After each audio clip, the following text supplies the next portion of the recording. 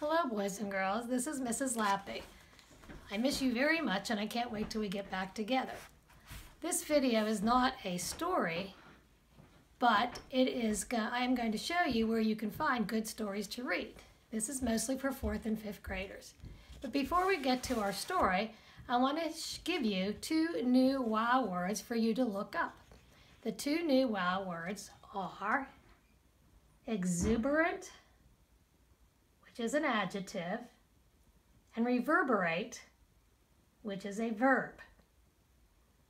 And my clue is, the exuberant girl ran through the house reverberating, "It's my birthday."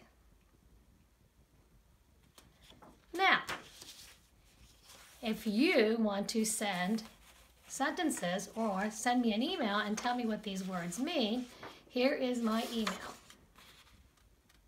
lappi@sssd.com. Send me the meanings and send me your sentences. Now let's get to those great stories. You know that we always read out of Storyworks, and you can read online the stories from Storyworks.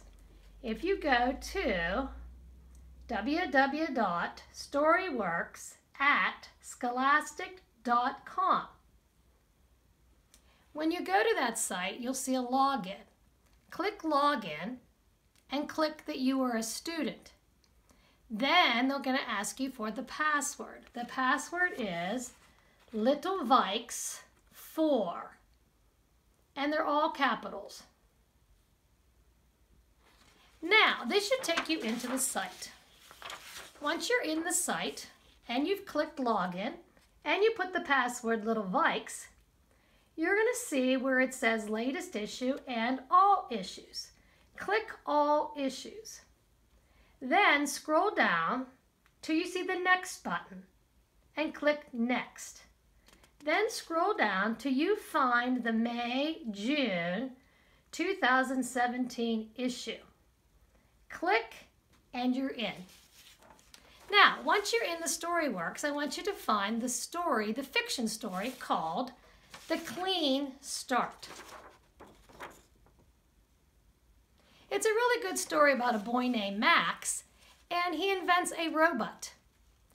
But as you read the story, I want you to think about, why is this story called A Clean Start? What was Max's new attitude at the end of the story, and what was his robot's new job at the end of the story? Now, the last story you're going to read is a play, and it is called The Girl and the Chenot. Now, once you read this play, it's an old play, you may have heard the story before, but I'm going to ask you, what is the theme of this story? Now, once you've read these stories, there's many other great stories in this issue.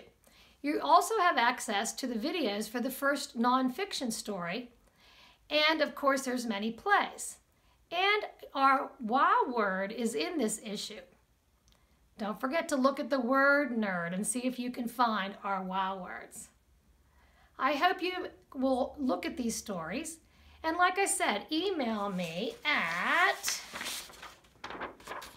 lappi@sssd.com. I'd love to read your sentences with the wow words, and I'd also like to hear about why you think the story was called Clean Start. Have a great day, stay safe, and I can't wait till we meet again.